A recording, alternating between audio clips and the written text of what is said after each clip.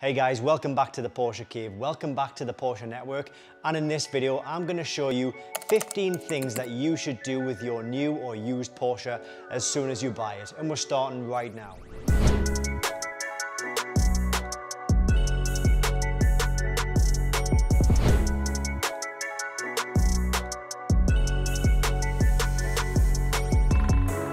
Welcome back to the channel, guys. Thanks for tuning in. Buying a new or used Porsche is a very, very exciting time. I myself picked up a 991 Targa GTS about 6 weeks ago, and I really love this car.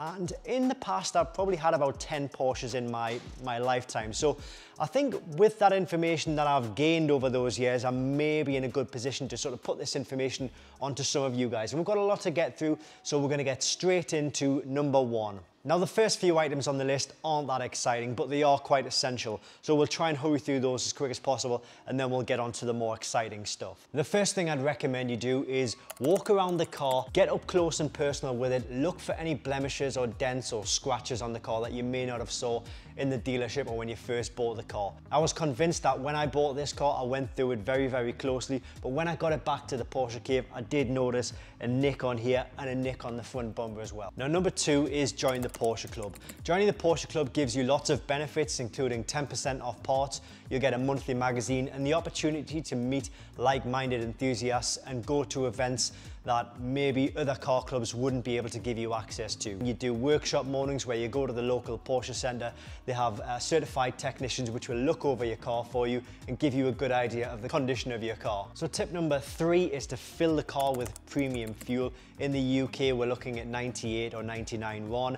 The numbers will differ depending on where you are in the world. It's impossible for you to know unless you've bought the car of somebody that you know what kind of life your car has led. Has it been running on premium fuel or just the bog standard fuel that you get at a supermarket pump? So fill it with premium fuel. Your car will thank you for it. You'll get the most out of the engine and the most out of the car. Number four is getting to know your fluid top-up locations. Depending on the car you'll have, they'll be in different locations, but in this car here, we have to lift up the Targa roof to get access to the oil and the coolant. On the front of this car, the yellow cap there is the brake fluid, and this is the washer jet fluid. If you're in doubt though, the manual will give you all of your top-up locations. Number five is get yourself a scan tool for these cars.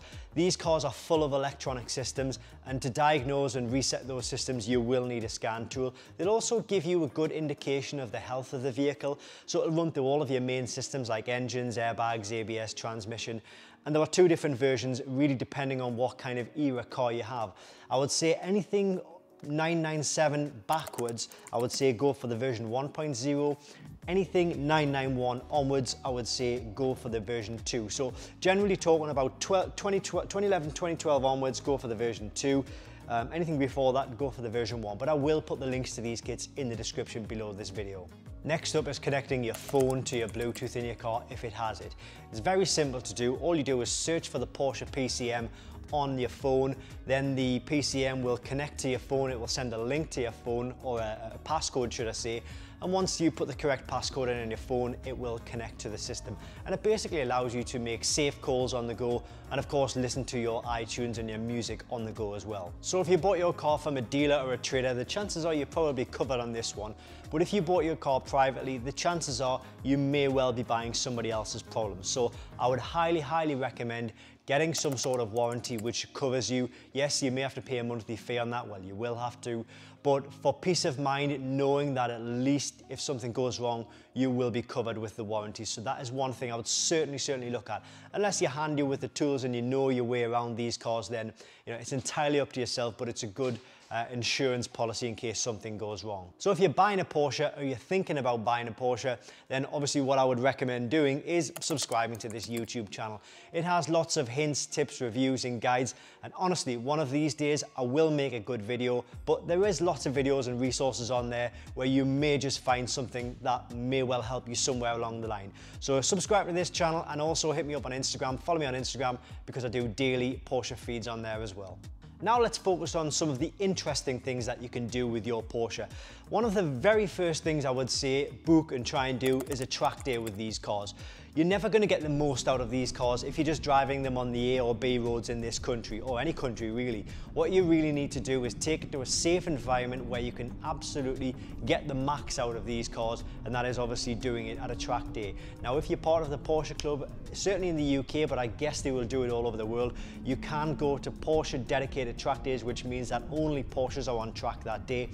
One thing I would also say along with that is it's not about having the best car, the quickest car, it's about how you drive. So instructor training is certainly something that I'd recommend if you are going along to one of these events for the first time, or indeed you haven't been for a while, you may be a little bit rusty, certainly look into instructor training. But track days, one of the best ways to get the most out of these cars. Now this one is probably not for the purists, but next on the list is modify your car. It doesn't have to be something so severe and something over the top. It can be something simple like changing the wheels, changing the suspension, changing the bumpers, putting an exhaust modification on. In fact, those are three of the most popular Porsche mods: wheels, suspension and exhaust. Not difficult to do, not necessarily going to break the bank, but it can completely transform the way your car looks. I personally have lowered all of my Porsches, except for this one actually. I've made sure I've either changed the exhaust or got the sports exhaust on the car, and also the suspension as well and the wheels as well. So there's a lot of things you can do. I've only just touched the surface there, but go on to forums, go on to Facebook pages, and there are lots and lots of modifications you can do to these cars. I guarantee you'll have a lot of fun if that's something that you might be into. Next up is showing your Porsche or taking it to a show. In the summer months, you literally will not know which way to turn. There are Porsche meets every other weekend, in fact, probably every weekend in various locations up and down the country. So with about a £10 entry fee, you can get into these shows, you can get ideas on other Porsches, speak to like-minded enthusiasts, and also get feedback from them about your particular car. But it's a really good way to spend a day in a field just, you know, gazing at the other Porsches, and you'll generally find that there's lots of other entertainment going on for the kids or the family if you wanted to take them as well. I've never had this car on a show yet, but I've had my green 996 in, my yellow 997 in, my white 991 in, and I think that's it. Oh, my Boxster that I gave away as well, the silver Porsche 986 Boxster. Next up, take your Porsche on an adventure. Don't just drive it like you stole it. You know, enjoy it with your friends, your family, your partner. You can take it away to the lakes for the weekend. They're so versatile, these cars, and they probably have more storage space than you think.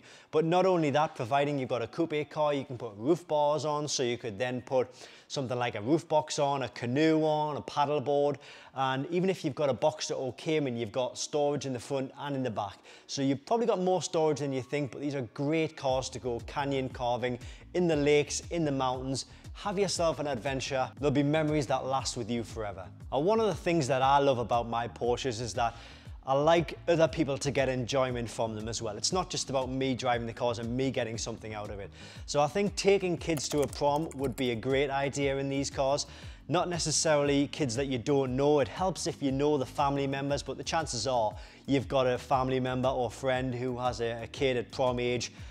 Just maybe ask them, do they want to go in the Porsche? I'm fairly sure any 15, 16, 17-year-old would probably jump at the chance to be delivered to their prom in a car like this. Unless, of course, they know people with Ferraris or Rolls Royces or Bugattis or Lamborghinis or... And last but not least is maybe just have a little bit of fun setting up a social media page. Maybe set up an Instagram page or a YouTube channel, make videos on your car. Maybe some other people can take inspiration from what you're doing, or maybe you can show people the progress that you're doing with your car from point A to point B, what you hope to achieve with the car or why you've bought the car. You know, there are lots of different angles you can come up with these social media pages.